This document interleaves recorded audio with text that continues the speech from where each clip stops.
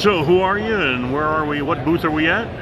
We are at the Pietta EMF booth, representing a bunch of nice Pietta single actions. On this side, we have most of our centerfire, smokeless guns, and on the other side, we've got black powder.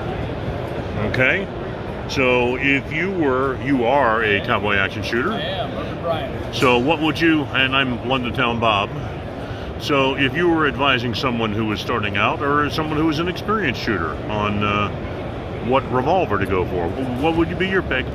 Pretend money is no object. Basically, anything in the case. It really depends on what your flavor is. Okay. You know, they're all beautiful, traditional replica style 4-click guns. I would suggest, basically, I mean, you can go any direction where you want to go. Could you pull out that engraved one right there so we can show that?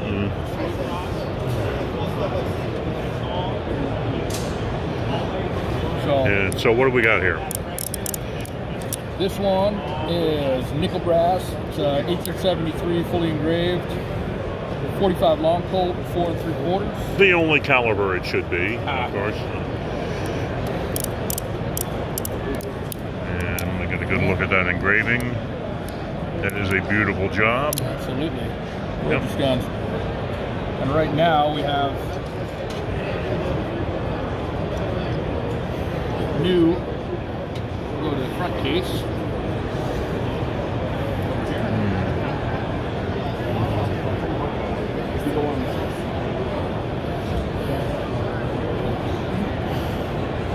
New to be on the scene. Yeah. That's good looking wood on that. Yeah, beautiful grips. Nice color case hardening. Mm-hmm. Do you offer revolvers that are tuned for competition shooting already? Not from the factory. Okay. I mean, the actions are really smooth on these guns. Right? They are, right, yes. Yeah, right yeah. Out of the box, but not tuned from the factory. What's your personal preference in barrel length?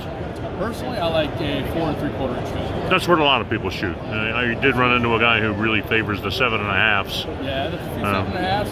If you really want to be adventurous, there's some 12-inch butt lines here. You can run those, but a little trouble in the draw. The 5.5 artillery length has always been kind of my sweet spot. Okay, that's a nice length too. Yeah. Are available. Okay. Definitely. So anything else in particular you'd like to show us? How about long guns? So long guns.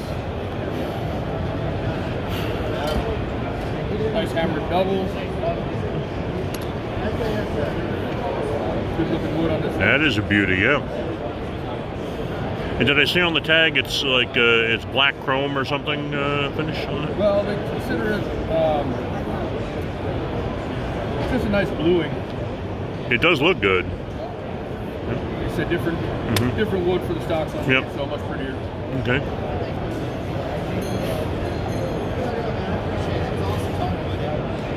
All right. Well, thank you very much for your time. Appreciate you giving us the interview. Yeah.